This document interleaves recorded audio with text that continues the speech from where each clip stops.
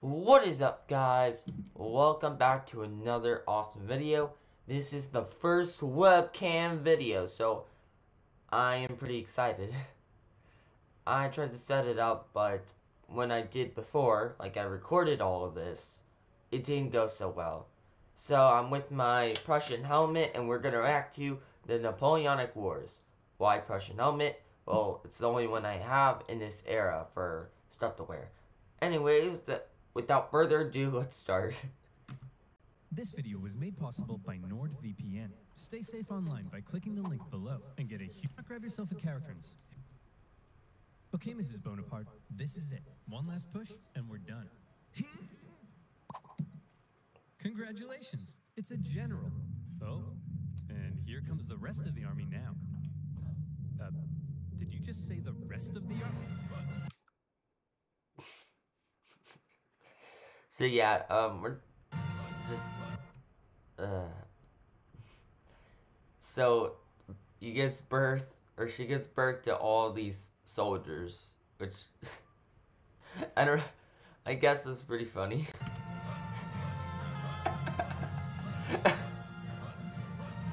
or,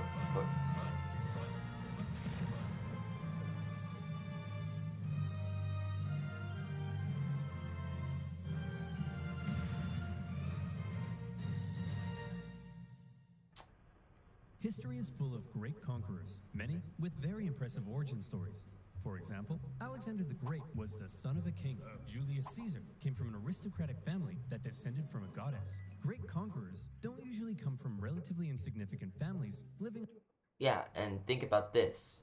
After Napoleon, a lot more poor people, or like people that didn't come from enormous dynasties, or didn't come from rich, started becoming much more powerful.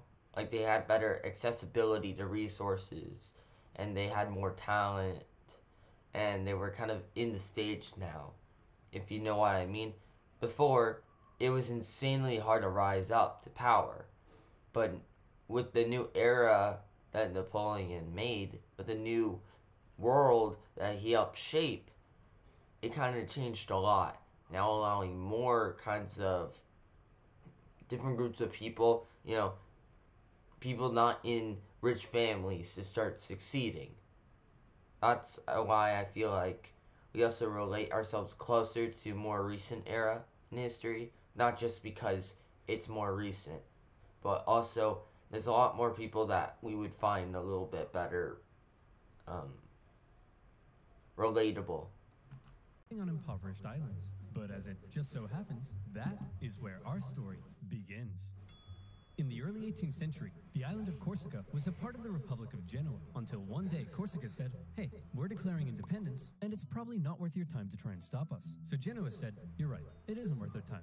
Hey France, you want to buy this island? And France said, sure thing. And thus, Corsica became France.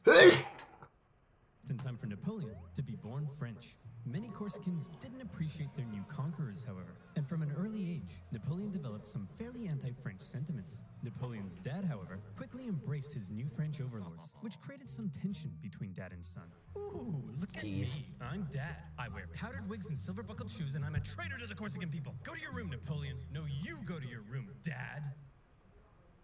Okay. On the other hand, Napoleon adored his mother, who was definitely the disciplinarian of the family. And even though she would punish Napoleon severely, he kind of respected that. But Napoleon's parents wanted the best for their family. And since they were a very minor nobility, they were able to have Napoleon sent off to the shining lights and rat-infested sewage puddles of the big city. Napoleon went to military school in France. Okay, Napoleon, why don't you introduce yourself to your new classmates? Well, I'm Napoleon, and I hate all of you. Your farts smell like cheese, you can't pronounce the letter R, all you do is go on strike, and you call eggs oofs like a bunch of big dumb idiot dingleberries.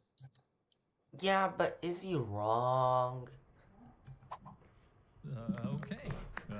Thanks, Napoleon. I hope you like being bullied. And bullied he was. They picked on him for his Corsican accent, his family's lack of wealth, and it probably didn't help that he also had a bit of a chip on his shoulder, but he could hold his own, and on an average day, might be found dishing out ratatouille sandwiches for breakfast. He spent much of his time alone, and he loved reading about the great conquerors of history. He learned about Julius Caesar, and he wondered if one day he too might have a pizza franchise named after him. Honestly, I don't think that would be a bad idea. I think that would be so cool. But I get it. I don't believe my humor. He excelled at math and geography, and when he graduated at the age of 16, he was made second lieutenant in an artillery math and geography. So you got A plus in math. I didn't achieve an A plus. I think I got like a B plus or A minus or something. And then geography, I definitely got an A plus. And then being a violent weirdo, it's either A plus or A. And when he graduated at the age of 16, he was made second lieutenant in an artillery regiment. Now, second lieutenant might sound pretty sweet to a screw-up like you, but Napoleon had a little something called ambition. Stonks of it. And he wasn't content being just some junior officer. He wanted to rise the ranks. And you have to remember, he was extremely young. At this time, he's like in his early 20s. Like, it's insane how fast he got to the top. And he died, I believe, in his late 40s. So throughout that whole time in the Napoleonic Wars, he was relatively young. And then getting to his 30s, and then kind of just died within the 40s. Unfortunately for him, that would be a little difficult. Well, Napoleon, I've reviewed your application. It's clear you're very skilled and would be a perfect fit for the promotion. And Simeon, you're just about the biggest idiot I've ever seen. Your test results suggest you have the mental aptitude of a senile earthworm, and in the part of the form where you list your experience, you seem to have drawn a picture of a gerbil giving birth to a shoe. But your dad is the Marquis de la Fayette, so you get the job. French society was just too closed off. Positions were handed out based on nobility, not talent, and the young Napoleon probably felt stuck. Wouldn't it be nice if, say, a revolution came along and changed all of that? Well, what are the chances? The French Revolution is here. Bastille toppling, head chopping, king popping. The revolution promised to do away with the old social hierarchy and make everyone a little more equal. Yeah, but then what it got us in return was a mess. Let's admit it, the French Revolution was a mess, and even the starting point was not really the best. Now, do I want equality for everyone? Yes. I think, in my opinion, by law, everyone should be equal. We all should be in the same law together. You know, we're all humans here. But socially, things will be a little different. That's just kind of how it would be, but you know what? Whatever. Let France do France. Napoleon may not have cared much for the violent mobs, but if it meant he could rise the ranks, he was in. He began fighting to defend the revolution. He put down a British-sponsored counter-revolution in Toulon and got promoted. He put down a royalist uprising in Paris and got promoted. And as his military prowess became more recognized, he was even given his very own army. It was astonishing progress for such a young man of humble origins, and Napoleon's wildest dreams were coming true. But Napoleon also believed he could increase his social status if he married an older rich lady. And so around this time, Napoleon went on the prowl. However, if some sources are to be believed, he was a verified creep. Napoleon was so ugly. An overall sickly effect was created by his thinness and yellow complexion. Napoleon, you gotta do better, my man. He reportedly had terrible luck with women, and most wanted nothing to do with him. Fortunately, Oversimplified. Don't animate this. It looks weird. It's stupid if you pause it. he eventually met Josephine, an aging single mother who was deeply in debt and needed stability, so she agreed to marry him despite finding him intensely disgusting. Napoleon, you dirty dog, you've done it. Unbeknownst to Napoleon, however, Josephine had a bit of a promiscuous reputation. Hey, Napoleon, I hear you're marrying Josephine. Boy, she sure is a great kisser. That's right. Hey, wait, what do you mean she's a great kisser? Hey, Hugo, you hear Napoleon's marrying Josephine? Wow, she sure is a great kisser. Now, hang on just a minute. Hey, everyone, Napoleon's marrying Josephine. Oh, yeah, she sure is a great Oh, yeah. She's a good kisser. Real good at kissing. Wow, I'm pretty sure I kissed her yesterday. Oh, for goodness sake, is there anyone here who hasn't kissed my wife? Yeah. You.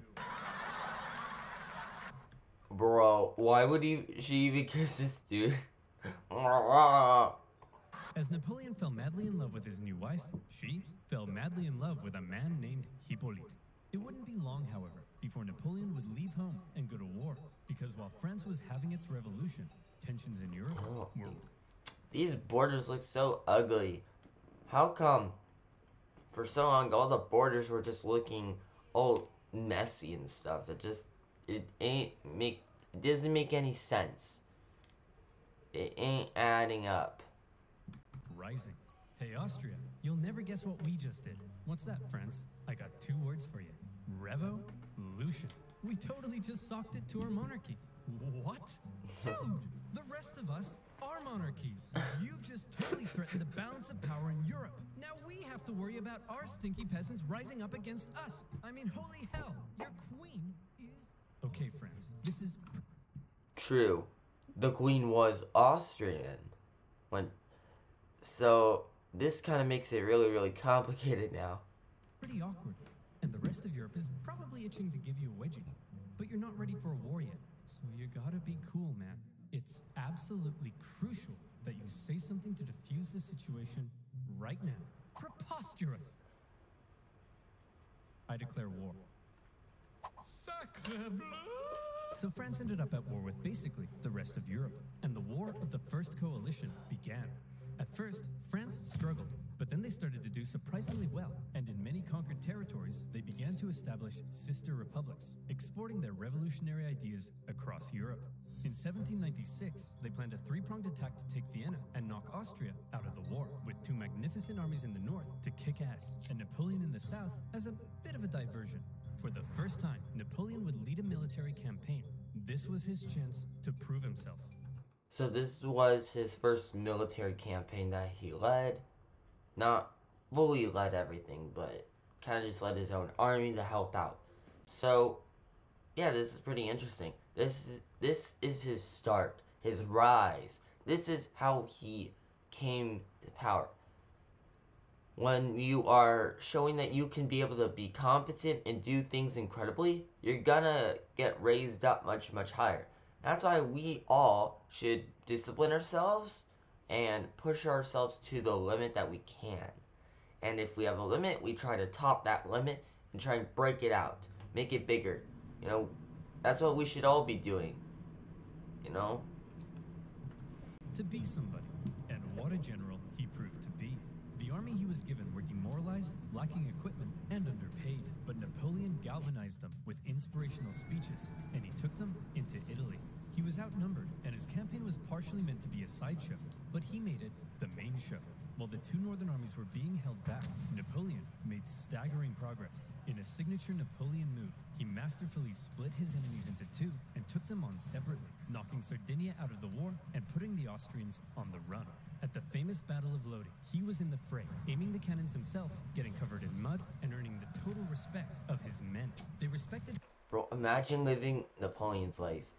Going, like, in the early parts at least. You're literally just going in with dirt everywhere on you while you're leading your men, and... him so much that when he ordered an almost suicidal assault on the... yeah, like, sending your men out. Like, bro, this shows real respect. The guy's willing to do all this stuff. He's willing to go straight there, even though he might get shot, right? He's not afraid to get to the front lines. He's not afraid to go in and say what is to be said. Like, it's pretty cool, honestly. The only bridge in town, his men threw themselves at it and took it despite fierce Austrian resistance. Imagine that. You have so much respect that your men are willing to die for you. That is amazing. For Napoleon, it was all he needed to confirm that he was the... I foresaw what I might be already. I felt the earth flee from beneath me, as if I were being carried into the sky, Napoleon. Dramatic, but I guess it's deserved. Greatest human who had ever existed. Wow, Napoleon, you're pretty great at this military stuff. Just be careful your head doesn't get too big. What did you just say to me, you little prick? And as Napoleon swept through northern Italy, the Italians cheered his arrival. Yes, I'm here to liberate you from your cruel Austrian oppressors and replace them with French ones. Oh, Napoleon plundered as he went, sending riches back to France to help its economy, but also paying his men the first real money they'd seen in years. The Pope had been supporting the Austrians, so Napoleon briefly went to go give him a slap, and as he began to approach Vienna, the exhausted Austrians were forced to make peace, with Napoleon overseeing negotiations himself. He had just single-handedly knocked Austria out of the war. And by the way, he was only 28, so maybe it's about time you moved out of your dad's attic. 28. 28. So the first of the Napoleonic Wars, he was in his late 20s. But like, still, he did all that at 28. Usually they're in their like much older, like 30s, right? Or sometimes 40s. But he did it at 28. Impressive. In the Italian territories he had conquered, Napoleon established new French sister republics, even writing constitutions and organizing governments himself, not something a general generally does. When he got back to France, he was hailed as a hero, and the extremely unpopular government were concerned he might get some power-hungry ideas, so they agreed he should go far away from France to Egypt, where he could maybe undermine British access to India. Napoleon was eager to win more glory, so he brought with him a team of scholars, and he was like, whoa, it's a freaky man-cat. Whoa, it's a big stick. Whoa, it's an ugly horse. Whoa, it's a stumpy little manlet. Hey, I'm actually average height for the time. But then British Admiral... That is true, he was average height for the time. That was actually propaganda made by British. You know, like, what'd you expect? The British made all this propaganda by, I believe it was cartoonists. So that was pretty interesting thing I learned there. Admiral Nelson came down and wrecked his fleet, and an Anglo-Ottoman force defeated him at Acre, so Napoleon abandoned his men and went back to France. His campaign in Egypt hadn't gone quite as planned, but one thing you should know about Napoleon was that he was a skilled propagandist. He published his own newspapers that sometimes exaggerated his achievements, and even commissioned paintings that generally made him look cool. So when he returned to Paris, he was yet again hailed as a hero, and he began to get some power-hungry ideas. First, however, he had a bit of a problem to deal with. See, he had learned something shocking about his dear wife. Really, Josephine? This guy? I'm just as tall as him. I'm sorry, I swear. Now that you're becoming famous, I'll never do it again. Make sure you don't. I've never stooped so low as to cheat on you. Now, if you'll excuse me, I'll be in this room consulting my generals for the next 30 minutes. And by consulting, I mean boinking. By my generals, I mean this woman. And by 30 minutes, I mean 2 seconds. I don't know. You might have to do more research another time. Now, I did try looking for this before, but I could not find one source on this, so I doubt it's true. But you know what? We'll give Oversimplified the benefit of the doubt. Having dealt with his wife, Napoleon was then approached by a very influential politician who said he had an idea. He wanted to stage a coup against the deeply unpopular government and needed the extremely popular Napoleon's help. And Napoleon thought that was just the darn tootinest idea. The plan was to trap the government and convince them to voluntarily give up their power. And here's how they did it. Hey guys, oh my gosh, quick! There's a dangerous Jacobin plot to overthrow you, which we definitely aren't just making up. Better get inside this cage so we can protect you. Okay. Gentlemen, we got him. In this case, the cage was an isolated palace outside of Paris, with no one around but Napoleon and his army. With the government inside, Napoleon then entered, and a pretty chaotic event ensued, during which the government didn't seem entirely sure what was going on, Napoleon's men didn't seem entirely sure what was going on, and Napoleon himself didn't seem entirely sure what was going on. But thankfully, Napoleon's brother Lucien, president of the lower house, managed to regain control, and the remaining councilmen were intimidated into creating a new constitution. What I also noticed, he had a lot of family, and the family was able to really help him get to that power. I think that's a great ability. You get a lot of people in your family, and you get them the ability to take control. I find it very awesome. Like, also, he had a brother. I never grew up with one, so I'm kind of a little jealous. I always wanted a brother. And thus, a new government was formed, this time with 3 consuls in charge. But after Napoleon did some rewriting, in the end, there was really only one man in charge, the first consul, him. And over the next few years, he worked to consolidate even more power and essentially became a dictator in total control of France. And by the way, he was only 30, so maybe it's about time you washed your disgusting bedsheets. France was now ruled by possibly the greatest military leader of the time. Possibly the greatest? Or definitely? Well, now is his chance to prove it. See, that... I think he was definitely the greatest for his time, for that era. Now, it's really hard to really say. You can go by statistics. You know, I think that probably gives the proof. Pretty sure he won the most statistically speaking, but also look at kind of it's hard to really tell by era. You can't really compare eras really well. You know, you can't get a Roman general who knows only about that type of stuff and only those resources, and not experienced guns, and then compare him to Napoleon Bonaparte. Back when Napoleon was still in Egypt, being Indiana Jones. Back home, France was in France, being France. They had conquered even more territory, and they were like, hey Piedmont, you get revolutionary ideals. Hey Switzerland, you get revolutionary ideals. And Rome, you get revolutionary ideals. Everybody gets revolutionary. Oh, hey guys, nice sledgehammers. And Naples, very cool nail gun. You guys here to get some revolutionary ideals? As France was still spreading the revolution, and with Napoleon busy in Egypt, the European powers felt the time was right for round 2, and the War of the Second Coalition began. And this time, their big bad boy buddy Russia was here to bang some French boys back to Bordeaux. And bang them, they did. France got blasted. But then Russia pulled out after stalling in Switzerland, and now that Napoleon was in charge of the country, he was ready to start blasting right back. He took command of the Army of the Reserve, and he brought the fight to the Austrians. Now, there are many traits that made Napoleon a great military leader. I already mentioned one of them, how he was one of the boys and commanded the total loyalty of his men. But now we see a second reason, the element of surprise. In 1800, Napoleon... And I talked about this a bit. Napoleon moved to Geneva, and it looked like he was probably going to take on the Austrian forces in Germany. There's no way he'd be crazy enough to move his entire army south through the Alps as a surprise attack on the Austrians besieging Genoa. Oh, Napoleon's moving his entire army south through the Alps as a surprise attack on the Austrians. So that was one of his great abilities. He was really good at being deceptive and tricking his enemies.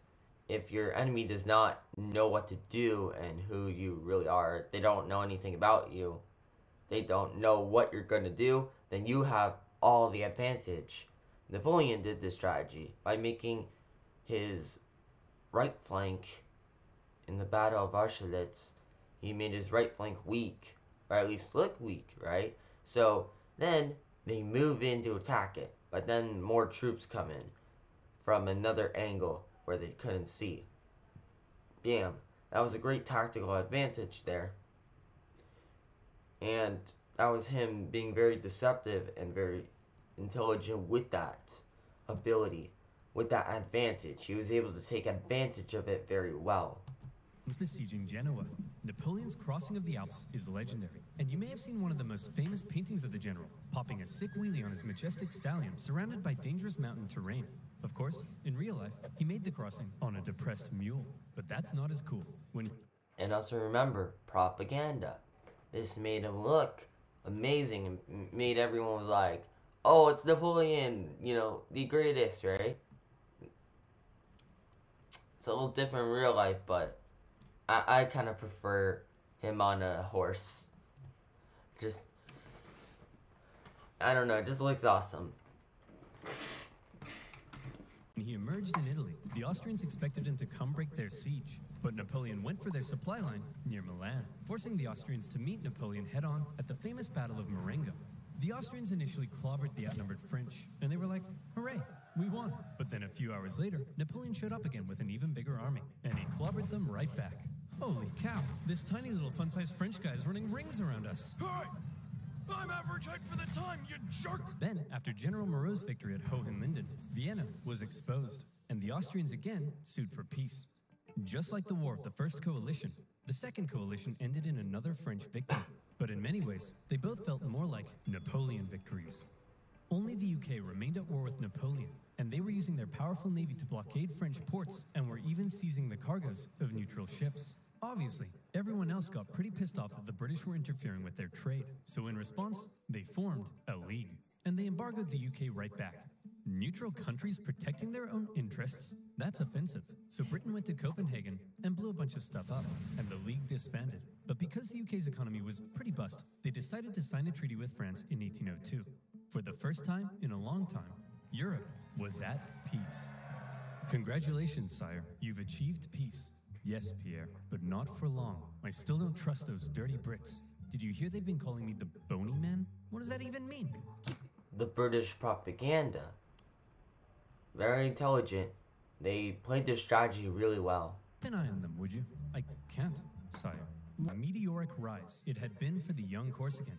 He had just taken charge of a nation that appeared to be losing a war and turned it all around, securing French gains in Europe. But there was now a big question. You see, throughout the chaotic French Revolution, French governments had struggled to keep the economy afloat. They often didn't have a whole lot of support, and they frequently came and went. Would Napoleon finally be the man who could stick around? Military victories were one thing, but could the general also govern? And yeah, this is a major thing, because there's been many great generals who haven't really been good in the politics or economics. So the fact that he was able to do it really well, which we'll see. Spoiler alert. Yes, the economy's crumbling? Well, then why don't you have yourself a new national bank? See, he knew what to do, and he built a lot of banks, he built a lot of wealth and economy. I would say it's semi-capitalism he did, because I wouldn't really say it's capitalism, seeing how he's like a dictator and he wants to have all the power there, but you know, that's kind of what I noticed. He builds up the wealth, he builds up resources and uses it wisely. He's not really corrupt. Sure, he's a dictator, but he's not corrupt, and he does it in a very intelligent way because he knows the long term that that's going to benefit the country way better than just having your money in the short term while everyone's starving and angry at you. Currency reform, and improved taxation and welfare systems. The legal system is an incoherent mess? Well, then why don't we nicely wrap all those civil laws up into one new centralized legal code? Corrupt government officials? Throw them in the trash. Bad infrastructure? Throw it in the trash. Women's rights? Throw them in the trash. Wait, really? Well, yeah, unfortunately, while Napoleon was building on the equality of the revolution, he also largely scaled back rights for certain groups, and husbands had full legal control over their wives. This might sound a little crazy, but I think he did it on purpose because, like, he was mad because a lot of women rejected him. Now, you could disagree with me, but I think it's a very interesting theory. But come on, ladies. Maybe let men have a slice of the pie for once, okay? Napoleon further reformed education, ensuring a system based on individual ability, meaning now Simeon had to compete with everyone else, and Napoleon could get the cream of the crop to help him run the Republic. But he wasn't just building on the ideas of the revolution. The revolution had led to a lot of chaos, and Napoleon needed stability. So he rolled back a couple things, most notably with religion. The revolution had pretty much kicked the Catholic Church to the curb, but Napoleon understood that since many French citizens still considered themselves Catholic, that could be a problem. So he came to an agreement with the Pope and brought back the Church, only this time with some pretty hefty power limitations. He also ensured freedom for other religions, and is often noted for his positive treatment of Jewish people at a time of widespread anti-Semitism. But while all of this may make Napoleon sound like a pretty stand-up dude, it's good to note that he believed in religious freedom because he thought it was a powerful tool to keep the poor from eating the rich, or something like that. Overall, Napoleon's aim was to end the chaos of the revolution and finally create a stable and prospering French Republic. And in that aim, he seemed... When you need a powerful nation, you have to have stability. You don't just do what Hitler did, or you just invaded a bunch of nations and wrecked a bunch of stuff and then died. You kind of have to have stability. You gotta have a nation that can have good legs. Seemed to be largely successful and generally popular with the people of France. He officially declared that the revolution is over, adding, "I am the revolution." Napoleon's head could be seen for miles. Of course, not everyone was happy with Napoleon's reforms. Conservatives felt he was too radical. Radicals felt he was too conservative. But since Napoleon was a dictator, opposition could usually be stamped out with some good old-fashioned iron fisting. In 1804, Napoleon took one last major step. After some failed attempts were made to assassinate him, he wanted to strengthen his position and ensure his dynasty could live on after him. And so he decided being first consul for life simply wasn't quite enough. He decided he should become emperor. He held a vote, asking the French people if they were cool with the idea, and they returned a definitely not rigged 99.9% in favor.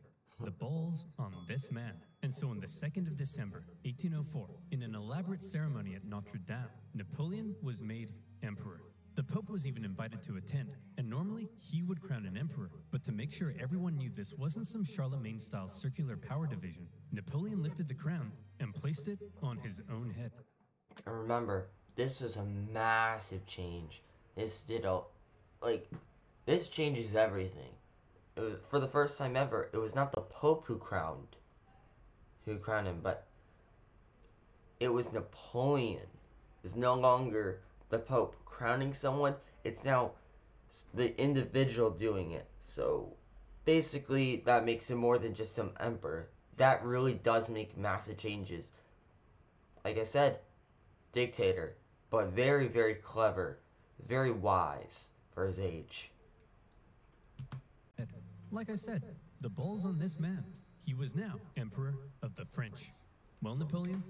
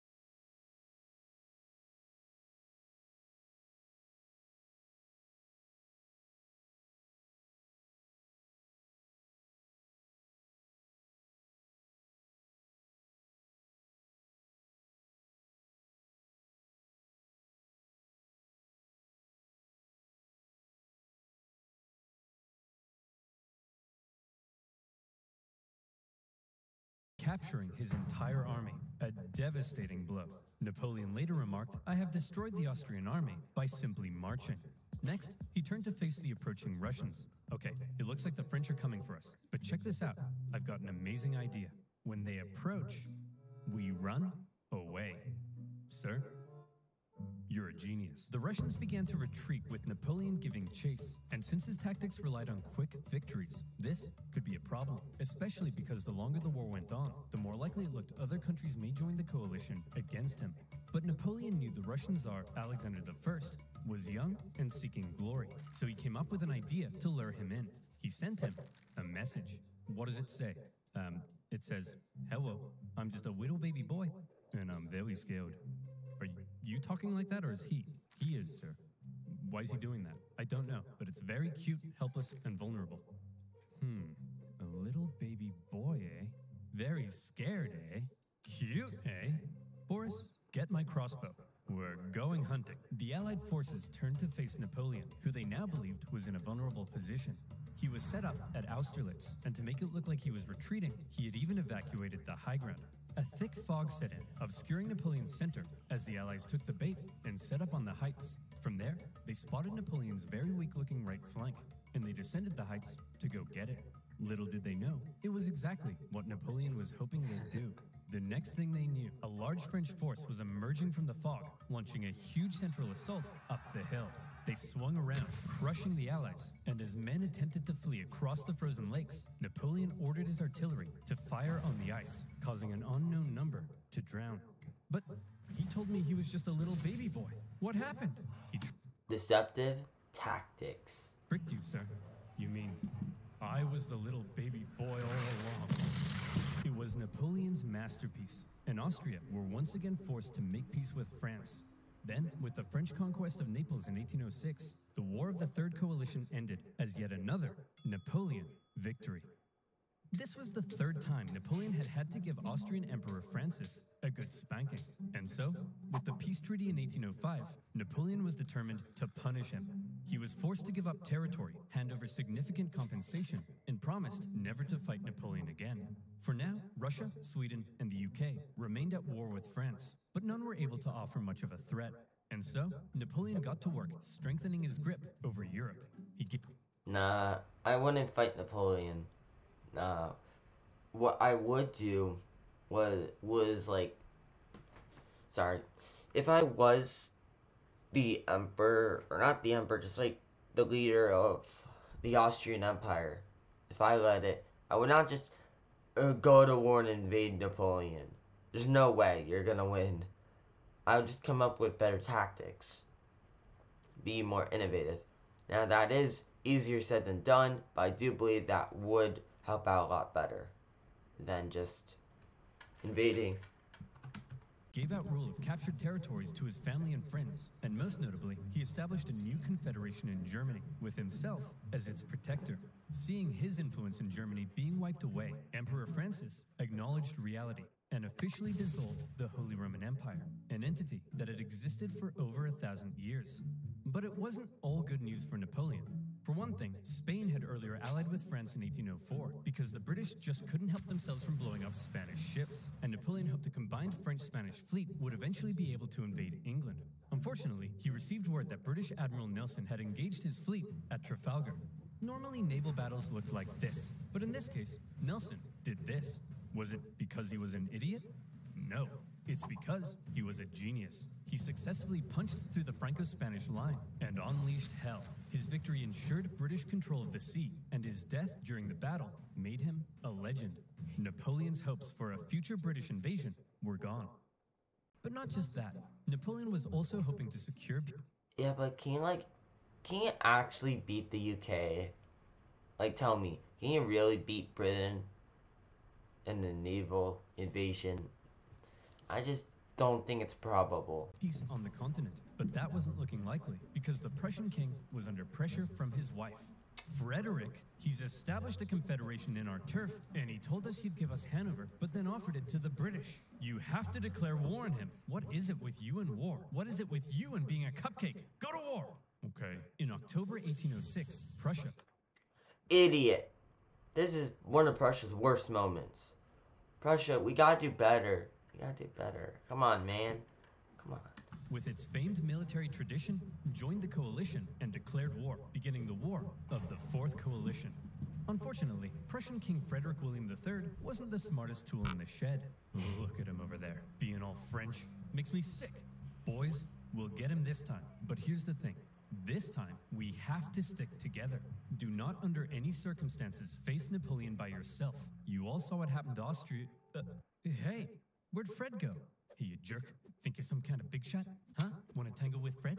You don't got the cojones. We're screwed. Without consulting its allies, Prussia had gone ahead and sent Napoleon an ultimatum, demanding he move all his forces out of Germany. Now, some of you watching this video probably can't even wipe your own bum yet, but even you know you don't just send Napoleon an ultimatum. Obviously, Napoleon went in for the kill. Prussia's army was quite outdated, so when they met Napoleon at the twin battles of Jena and Auerstedt, it wasn't even close. Even Marshal Davout's heavily outnumbered corps at Auerstedt sent the Prussians running, and Napoleon carried out a ruthless pursuit of his fleeing enemy, taking Berlin and within a single month decimating the Prussian forces. Frederick William and the remnants of his army moved to the east. At this point, Napoleon's forces were pretty tired. Winter had come, and conditions were miserable. He anticipated both sides would settle into winter quarters, but Russia decided to try their hand at an unexpected winter attack. A series of brutal battles followed that took a heavy toll on both sides, including the vicious Battle of Eylau, fought in blizzard conditions. Men froze to death, and many deserted. The Russian artillery tore the French to shreds, and Napoleon himself was momentarily under risk of being captured. In the end, the French army was saved thanks to a legendary cavalry charge by Napoleon's flamboyant cavalry commander, Murat. After the horror inflicted on both sides, they decided it might be a good idea not to do any more fighting. I also feel like this is one of his most, like, famous battlefields he was in. They usually show him in the cold. If you've seen kind of like how they depict Napoleon, I've noticed a lot of the time they show him in this, like, cold area. Not really in his invasion, like the Russian invasion, but it was more just like freezing battles he did. So I just thought that was kind of interesting. At least that's kind of how I noticed. That's just kind of what I found, but he had a lot of stuff there. The geography was really freezing, but he was able to kind of be a little clever with that. You gotta know your geography well if you want to win battles. He was able to find what would be the best tactic to use in the cold. Unfortunately, that did not help him during his invasion of Russia. Fighting until after winter. Then, after winter came, and the fighting continued. The Russians were pushed back to Friedland, where Russian General Bennigsen made a bit of a blunder by positioning himself with the Aller River to his back. The French artillery were able to pin the Russians between the river and their concentrated gunfire, a major element in Napoleon's fighting style, and many Russians drowned as they tried to escape. War of the Fourth Coalition. Victory, Napoleon. That is the end of this video. Thank you so much for watching, and yeah, I will see you soon. I thought that was a really good video. Soon we will see even further, and yeah. Toodaloo.